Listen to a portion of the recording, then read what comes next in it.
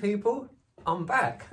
And it's been a little while. Yeah, it's probably been about, I don't know, 5 or 6 weeks maybe, since I've last done a video. But anyway, so I thought I would just do a little video on the BMW. It's still here, obviously, but I thought I'd try and do a nice little video of just sort of looking around it. You know, some of you guys might not have seen it or might not be aware of it, or you know, kind of know much about it. So yeah, we'll do a little sort of tour around it, and I'll just sort of go through you know, what's been done to it, because at some point it will be sold. So so yeah, it'd be nice to do that before it just sort of goes somewhere. Right, okay, so obviously I'm in the garage and I don't have that much room, but we'll see if we can kind of get some full-ish pictures in the screen. But yeah, so there it is, look. Quite different to the usual BMW R100 sort of build. If we go and have a look over here, so one of the main things which most people will notice is the tank. That's not a BMW tank on there. All I'm going to say actually is it's a highly modified tank from a different bike. I want to say modified. It's actually been stretched, and we have this nice 999 Ducati fuel filler cap in there. And you'll also notice, look, that there is a ridge around there. So when I actually made all this, what I wanted to do was, I didn't want to plonk that cap straight in. I wanted to make it look as though it should be in the tank. So yeah, so the actual panel that was made for this to go in actually has this sort of swage line around it, and it just looks yeah, it looks mega. It looks like it should be in there. I think probably quite a lot of people will be hard pushed not to realise that it is supposed to be, that it's, you know, or it should be there, if you know what I mean. Sorry, it's early and I'm waffling. So we've got the tank. Right, okay, so I've actually put the phone on a different setting so that we can try and get a little bit more into the picture. So if we start at the rear, we've got the rear hub drive, which has been smoothed. All the fins have been taken out and smoothed. The brake arm has been modified so that we've got rose joints in it. You cannot see the other one because that's tucked up there somewhere. Well, there's another one there. Actually, this has got a really, really fancy linkage that I made for the rear brake. Basically, when you buy rear sets for these, you get you use your brake arm from here, and then it goes up to the rear set just there, and you obviously do that, and that pulls that as it would do on the conventional setup. The problem is with the conventional setup, that pivot point is pretty much in line with the pivot point on the swing arm. So when you push the brake lever, it operates that fine. But when you get aftermarket rear sets, when you have the pivot point up here, away from the center point of the swing arm, when you go over bumps, the swing arm moves up and down, and it actually moves the brake arm up and down. So if you're applying the brake pedal and you go over a bump, the suspension goes up and the brake pedal goes down. So you kind of need to be a little bit aware of that. I'm sure it's no problem really, because we don't really use a rear brake that much, but I did want to kind of try and rectify that. So behind there is quite it's complicated, but it's not. But it actually utilises the original brake lever and position. It's just all done by linkages, and now it's yeah, it works like that. So that's pretty good, that is. So yeah, so we've got the rear set and whatnot. Then we go to maybe under the seat unit look. So that is, I don't think you'll be able to see, but that is actually carbon. Let's see if we can get some sort of weave, or you can just see it. So that's yeah, all under there is a custom carbon under tray. And then we've got obviously one of my seat units on the top, but this has actually been modified as well, so it's not like my usual ones. It is actually completely that is a completely one-off seat unit. And then we go round to the back of the seat, where we've got a sort of a flushed in tail light with a nice carbon surround. All the carbon on here is actually real, it's not a sticker. Whether it's been skinned or it's been made completely out of carbon, it is actually real carbon, like the under tray. You know, it's real carbon. So that's the rear. We've obviously got a custom rear subframe, which actually is made out of the original rear subframe. It's just obviously been cut and redesigned and re-welded. So yeah, so that's actually utilising the original rear subframe. So yeah, so that's quite nice as well. We can obviously see the exhaust poking up through there. We have some little carbon swing arm pivot covers there. Again, they're skinned over the original cover. Got a little carbon cover covering the speedo drive, which is no longer, because it's got no speedo. We don't need a speedo. we got a phone for that. Yeah. Then we've got carbon. That's actually alley, which is skinned in carbon. So and also it just gives it a little bit of dimension. Just takes the plainness away. This is obviously all completely custom made. I've got the molds. I think there's possibly some videos on that, on doing that. These are, again, it's all custom made look, and that follows from the sort of the sides of the belly pan, and then it kind of goes up and over the swing arm to fill. I wanted it to fill all this sort of void in, you see, and it just looks really, really nice and neat. Again, you don't, there is nothing like this on the market, or I've never seen anything like that on a BMW. We've got our battery under there. Just see a little tiny flick of yellow. There's a little carbon cover that's covering the battery. That is all made with a big beefy custom battery tray under there.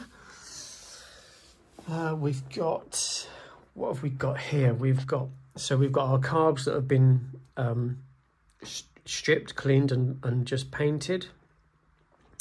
We've got our intake tubes, which again, they are skinned in carbon. And we've got some little covers that go over the actual rubber, over the rubbers there, where the air tube meets to the airbox. So we've got carbon covers on there. Excuse me. Yeah, and just sort of like the attention to detail, really. I've, you know, like all the Jubilee clips, I've tried to line so that all the sort of lettering is kind of at the same level. I know it's silly, but I just like to just try and make anything that could be better, if you know what I mean. So it just looks neater like that. It's the same with all these bolts. If we look at these bolts, I'm not sure that's going to get in there. Let's have a look at these. Can't really see, but the lettering on those bolts are all facing the same way.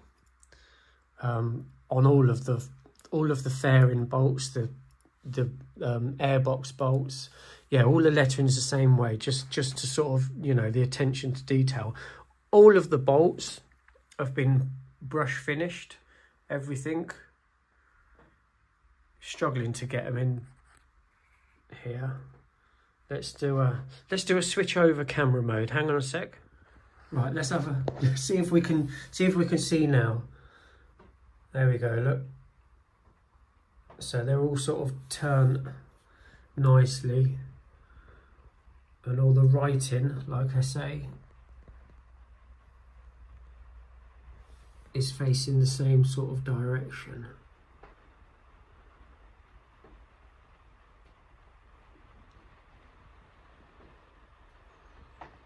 And now we've got our nice little engine plaque there, look.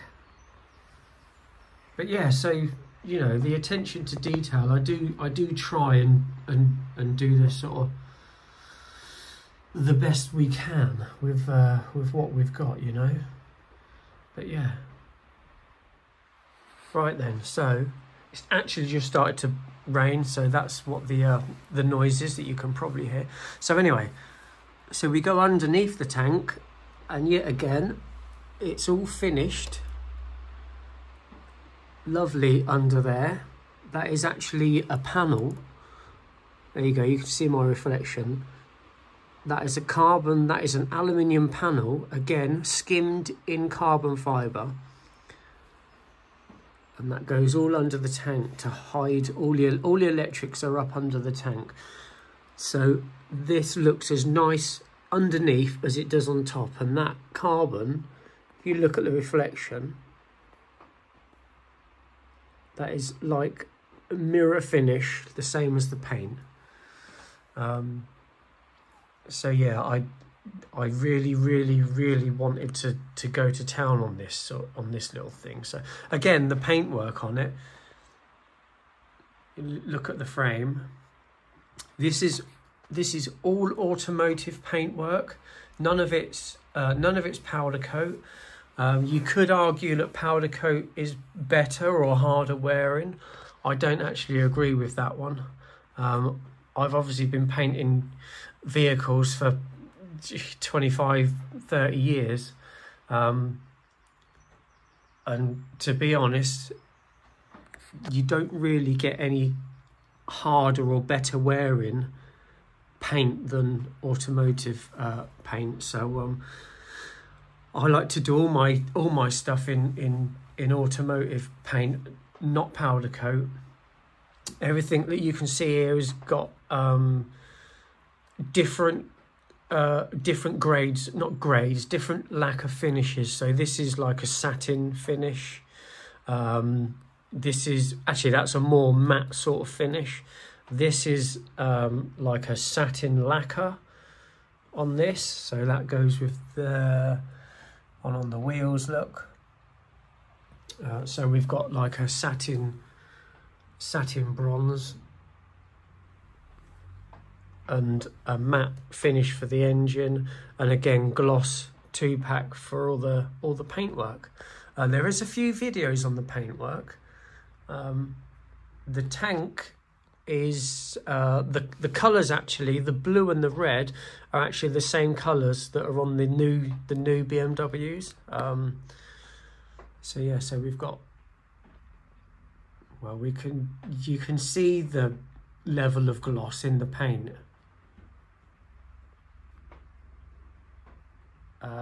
You know, so it's literally, yeah, it is proper showroom show finish paint on this thing. So yeah, all the tyres quickly. So the Conti Road Attack 2s, they are mega. They are the most raciest looking tyre that I could find for these wheels. I don't get the whole calf racer kind of build thing, and then they have knobbly chunky tyres on and this and that. You know, each to their own. I just don't get it. I wanted some nice sort of road going, sort of racy looking tyres for this thing, and it took me quite a while to find them. They're quite hard to get hold of, but they're a really cool looking tyre, and they're actually quite, you know, they're quite soft. They're quite a good tyre. So yeah, but anyway, I'm getting a bit distracted. I wanted to try and do this in stages. Obviously, we've got our seat unit again. We've got our foam seat pad, which is horrendously uncomfortable. I did add this extra bit on to try and save the buttocks a bit. It does help a bit.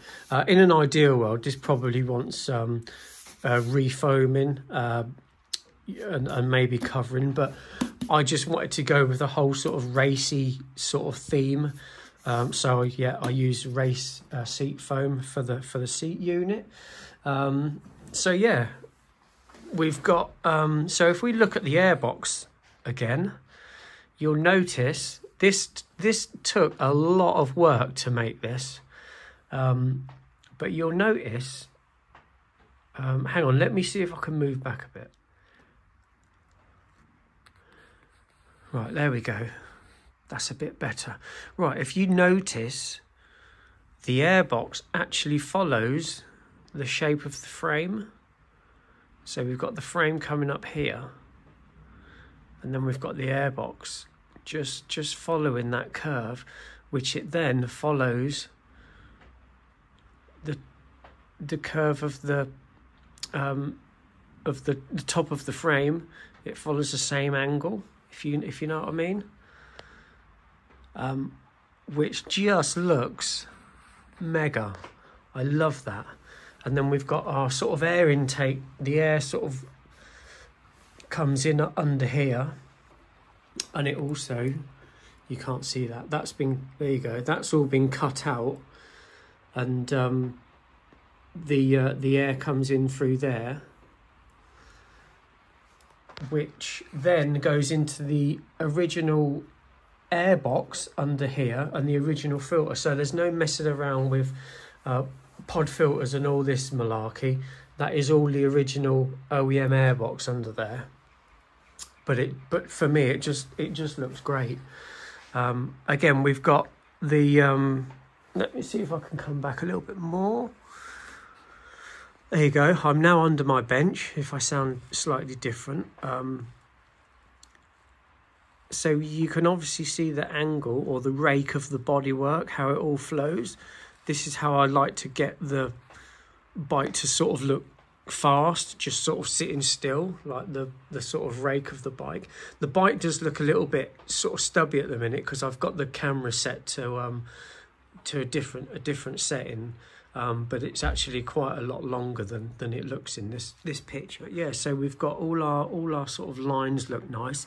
Again, you can see underneath the tank and the seat, look, it's like as nice as it is on top.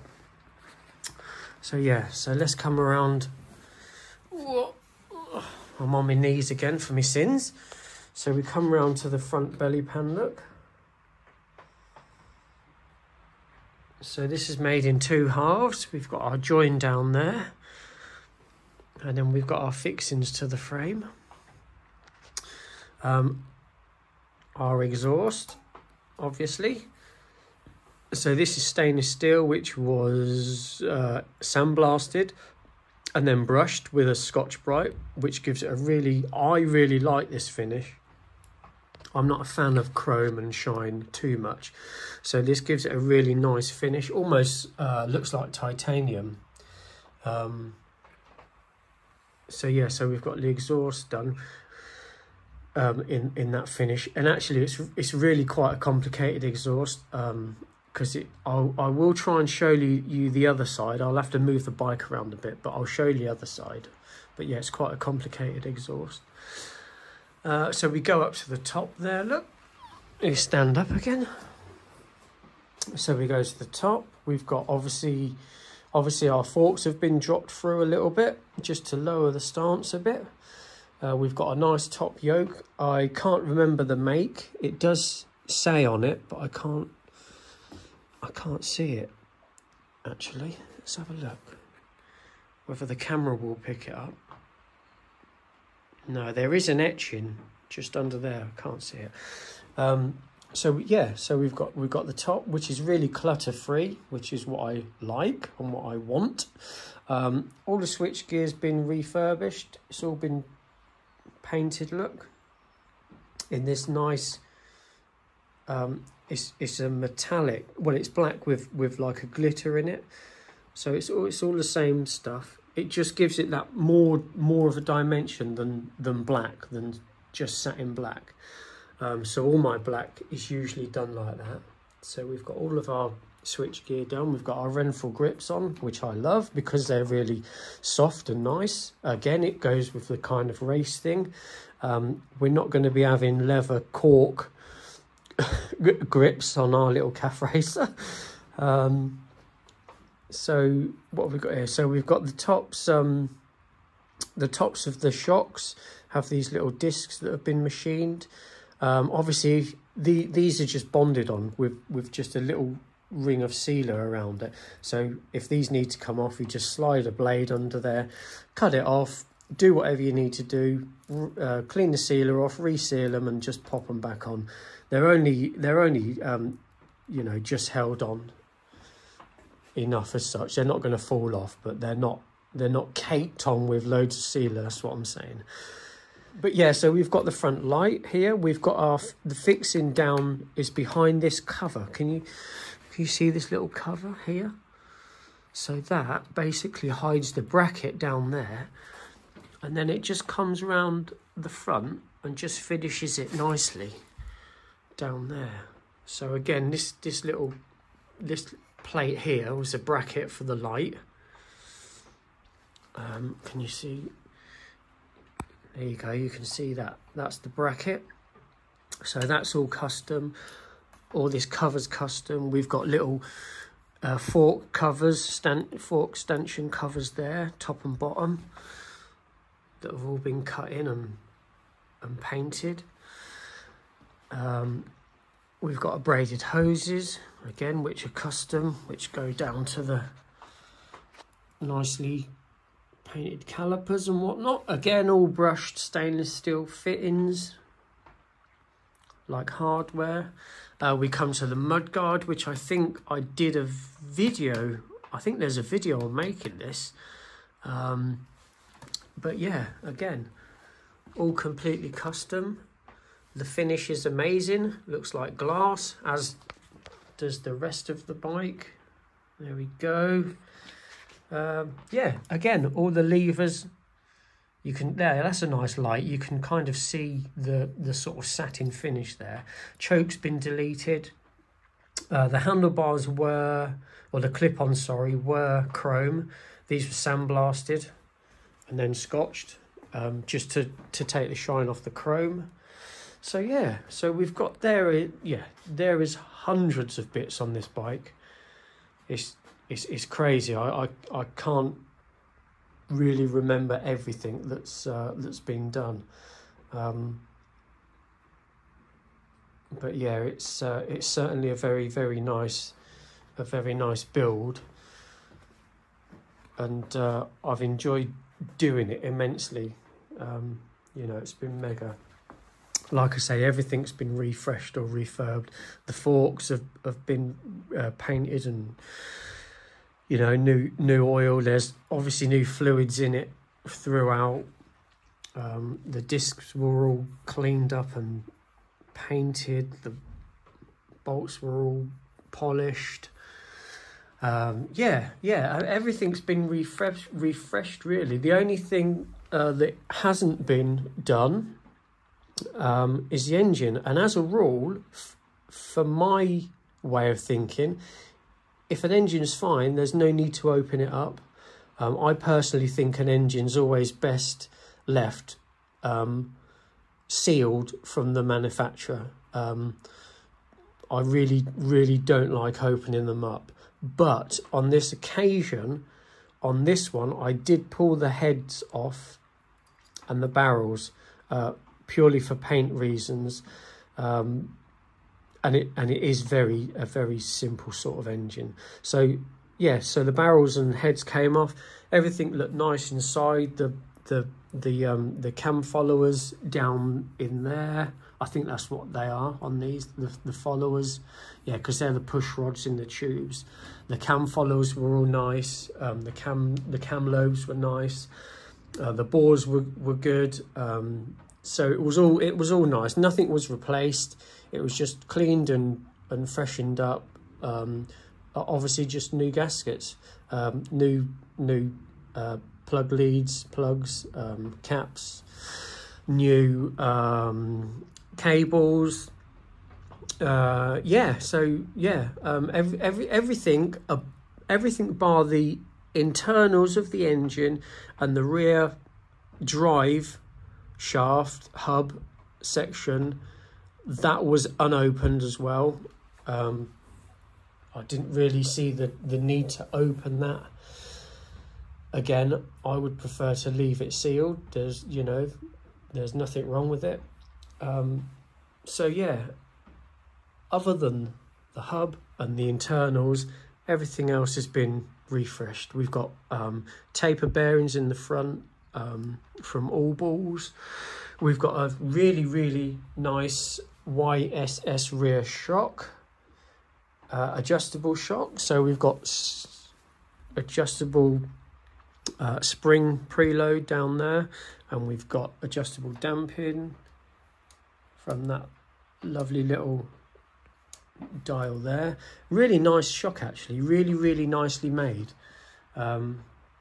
Obviously you can get more expensive shocks. I think this was about 350 quid, but yeah, really nice shock. And actually the bike rides along really quite nicely. It's just bloody uncomfortable. Right, there we go. So we're on the other side now. Sorry about the light. It's not fantastic in here. Hopefully it is kind of doing the bike justice, but I suppose in an ideal world I should do one of these videos in a in a nicely lit studio. But let's just tuck that out of the way. That's for the charger. Yeah, so this side exactly the same as the other side, pretty much. We've got a nice little Dust Monkey Creations tag in there. There's the ignition in there. So that's our ignition place. Again, all our carbon bits on there. Yeah, rear sets again, custom linkages. These work really nice, actually. Really, you can hear how positive they are. Yeah, really nice sort of setup that is. Again, we've got our cover look that goes over the swing arm, top of the swing arm. We've got underneath, under there, you see. Can we see any carbon this side? Not really. Right, exhaust. Yes, so the exhaust obviously comes along the sides, and then it goes up into the centre, and then around here, and then up here, and obviously out of here. So that is really tight and tricky. That exhaust took me a long time to make. but really pleased with it because it looks mega. And then we come to our little very simple custom silencer and our little bracket again. You know, nothing too fancy. Again, just trying to sort of follow lines of the frame and whatnot. So we've got our bracket there. And then the last piece, really, some might say the worst piece, because we all hate this part on a bike, the number plate. So originally I was going to go for a conventional top mounted, central mounted number plate, off of like a bracket, quite a long bracket coming off. But because the tail of the bike is actually so short, the bracket would have to come out so far, and the plate would have sort of been at such an angle, it would have looked, it just probably wouldn't have quite looked right. And I really wanted to keep the back of the bike as clear as I could. So a pet hate of mine is actually side mounted number plates. I'm really not a fan, but sometimes you just have to do what you've got to do. So I thought, right, okay, we're going to have a side mounted plate. Let's make a feature out of it rather than trying to hide it. So if we look there, we have got a really nice bracket that again follows in the swing arm and comes down there, and that is our mount for our number plate. Let me see if I can just move back a little bit so you can kind of see how it goes. So we kind of just kicks out just quite nicely. So actually, even from sort of any angle, it looks like it should be there. It looks kind of like a manufactured mount. And then we've got our little number plate there. Like I say, sadly we do have to have them. They're not the nicest things in the world, but there you go. It was a compromise that I was happy to sort of make. But yeah, so there we go. It's sorry this has been a bit of a yabba, but I just thought some of you guys might like it and sort of appreciate actually the hundreds, probably thousands of hours that have gone into making this bike. Like I say, everything you pretty much can see that's got paint on it has had some sort of modification, or is, down to the bar end weights. Again, all been done, all been refreshed, painted. This bike, I would like to think that it could rock up at any show and look as good as any other bikes there. Hopefully you guys will agree. You may not, you may think it looks like a piece of poo, but it's my piece of poo. But yeah, let's see if we can get it in there. Look.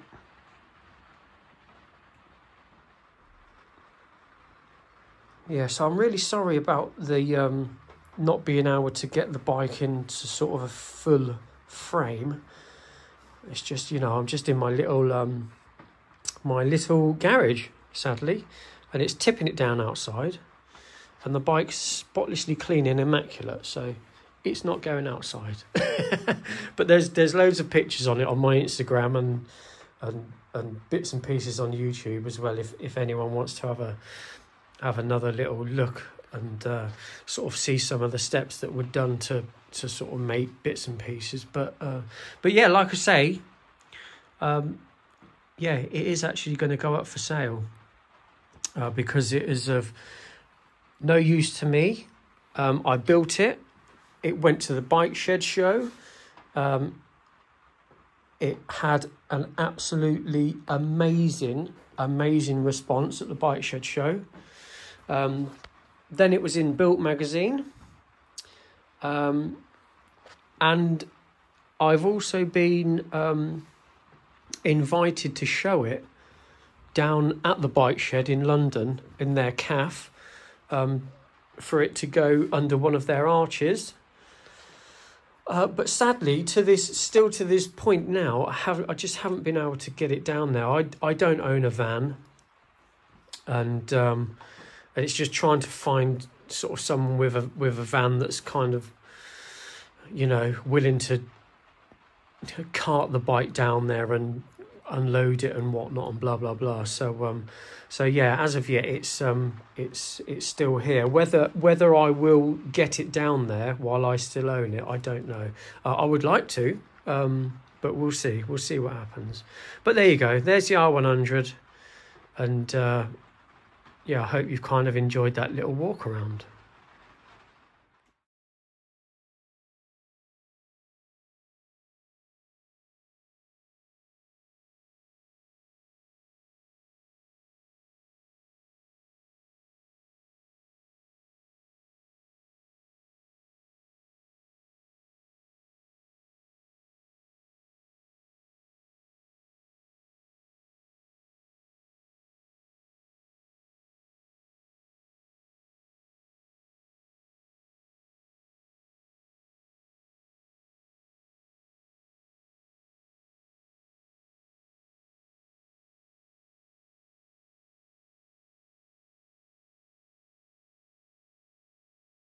Right, there we go. That's just a little walk around, really, of the BM.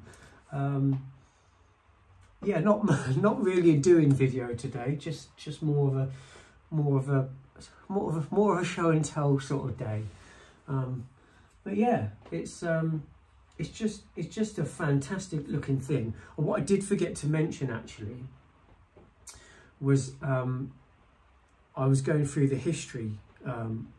You know, the paperwork, there's quite a lot of paperwork, and I actually found a note from the garage. It was actually a demo bike. It was brought in, so it was first registered to a dealer, and it was a demo bike. And there's a really lovely little note to the first owner of the bike explaining where the 750 miles has come from. Basically, the bike was delivered from BMW to Ireland, and then from Ireland it was ridden back into the UK, and that was the sort of first sort of ride of the bike. The dealer, the guy from the dealer, had it delivered to Ireland, and then I think he said, I can't remember what the letter says. I had a lovely trip from Ireland back to the UK on it, and that's kind of basically how it got sort of most of the miles on by his trip.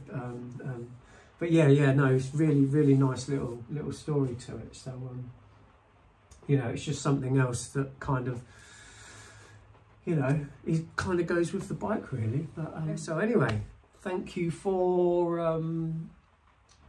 having a watch, and you know, kind of keep tuned. I know I'm not doing a lot at the minute. It's just hard with you know, it's hard trying to, you know, stay afloat, isn't it, these days? What with this and that going on, it's not easy. But yeah, just keep posted, and I'll the Hornet's got I've actually got the steering not spline, what am I thinking, stem, the steering stem's done, so the forks are back on, so I can now carry on with the bodywork. The next stage on that, I think, is the exhaust, because I'm going to have to cut out the belly pan on that. So yeah, so I need to order some exhaust tube, and then we're going to crack back on with that. And because I got to say, that is looking mega. Now the forks sit properly on the bike. Yeah, it looks mega. But anywho, I'm getting distracted again. So anyway, I'll see you next time.